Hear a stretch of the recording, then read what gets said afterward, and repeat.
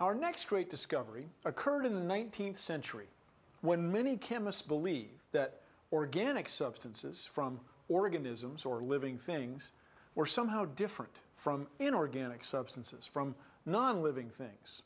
But that was about to change. In 1828, Friedrich Wöhler was working in his lab when something caught his eye. Wöhler had placed two inorganic chemicals in a beaker, potassium cyanate and ammonium sulfate. Now when he looked at the beaker, it contained a gram's worth of small, white, needle-shaped crystals.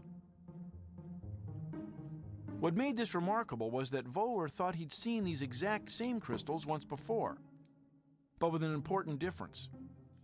Those crystals had been organic. He had crystallized them while studying the chemistry of various substances found in urine. To make sure he wasn't mistaken, Wöhler analyzed the new crystals. There was no mistake. These crystals were the same as those he had isolated before. He had made urea, which was something that had come out of a living thing. He had made it out of inorganic substances. Later he said, in a personal letter, not in the paper he wrote about it, that I have made urea without a kidney. And he knew what he had done. Meet Roald Hoffmann, winner of the 1981 Nobel Prize in Chemistry for developing a theory to explain organic chemical reactions.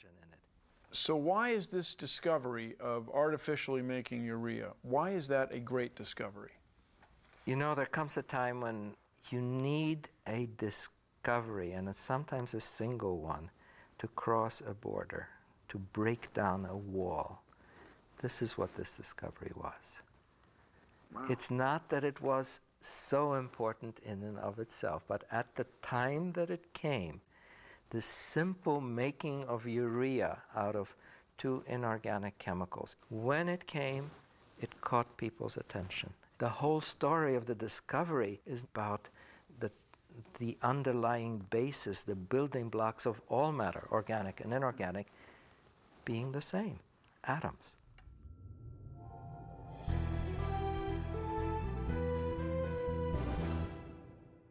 If these Lego bricks had existed in the early part of the 19th century, chemists could have used them to help illustrate something they were seeing in their experiments. A phenomenon that led to our next great discovery. The atoms of particular elements, such as sodium and chlorine, seem to combine with each other according to fixed ratios. It was this combining power of atoms that inspired German chemist August Kekule to develop a system for visualizing the chemical structure of various molecules. Kekule represented the atoms by their symbols, then added marks to indicate how they bonded with each other, like links in a chain. It was a simple yet elegant formula. Chemists now had a device for clearly illustrating the chemical structures of the molecules they were studying. There was just one problem.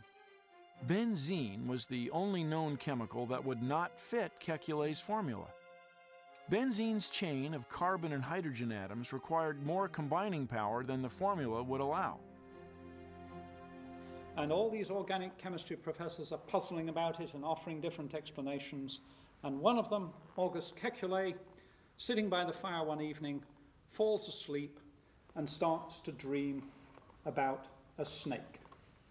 And if you think about a snake, what Kekule dreams of is the snake catches its own tail. And if you think about this, maybe the thing is a ring. And that gives you an answer to the puzzle. The 6 carbon atoms of the benzene molecule weren't linked in a chain. Like the snake, they formed a ring, each with a hydrogen atom attached, with alternating single and double bonds. Within a short time, Kekule's insight was confirmed, and its effect was revolutionary. Chemists knew that all organic substances contained 1 or more carbon atoms in their molecules. With Kekule's discovery, they now had the underlying formula to explain how carbon combined with other molecules to form a world of chemical compounds. The modern era of organic chemistry was born. Now, with this thing being so simple, that is to say, the snake bites its tail, why is this considered a great discovery? Here is a recipe for new drugs, new medicines, new understanding. If you go back in time, in Dalton's day, a couple of hundred compounds. Soon it's a couple of thousand. Soon it's 10,000. Astonishing. Soon it's 100,000. Last year, 15 million new compounds were registered, all built on this simple template. This is a work of genius.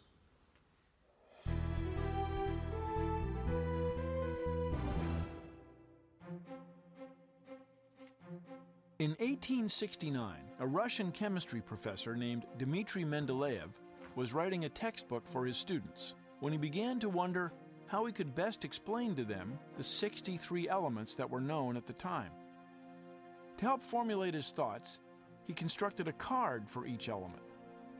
On each card, he wrote the name of the element, its atomic weight, its typical properties, and its similarities to other elements. He then laid the cards out like a game of solitaire and began arranging them over and over, searching for patterns. Then came the moment of discovery. Before him was something extraordinary. The elements fell into 7 vertical groupings. Each periodic grouping had members that resembled one another, both chemically and physically. Mendeleev had discovered the periodic table of the elements, a map showing how all the elements related to one another. A map so precise that Mendeleev believed he could also use it to predict the existence and properties of 3 elements no one had yet discovered. One would be like boron, he said, one like aluminum, and one like silicon. Eventually, the elements were discovered, and Mendeleev was proven right. There was actually a little bit of controversy because a German chemist named Lothar Meyer had come up with roughly the same idea. But Meyer didn't quite have as much courage. So that's actually an interesting thing.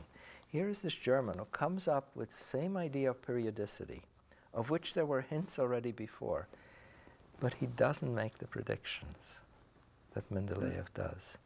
So here we see the power of a risky prediction in having people accept a theory.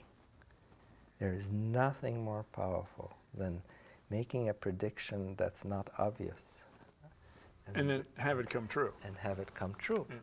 The periodic table is our icon.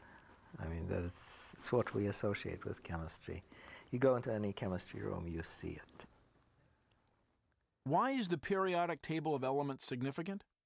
It forever changed the way that everyone would learn and understand the elements. The periodic table of elements is to chemistry as notes of music are to a Beethoven sonata.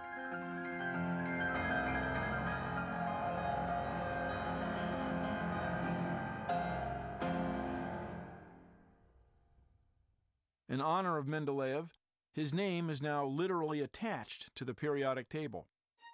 The element 101 was named after him. It's called Mendelevium. It's not only chemists who like the periodic table. I hear you carry one around. I do carry one, yes, sir. Show me. You never know. And I seem to use it a lot. Let's see. It's a small one. So I'm going to give you a test. What is under nitrogen in the periodic table? Nitrogen is 7. Yes. I have to think a second. Under nitrogen. No, you're wrong. Oh, God. That's why I carry you're the thing. one off. It's phosphorus. Oh, phosphorus. Phosphorus 15. is right. Phosphorus is 15? Yeah, you have to add 8 at that point. See, that's why I carry it. I can't remember. So it's 7 plus 8, 15 phosphorus. Okay. There's a pattern there.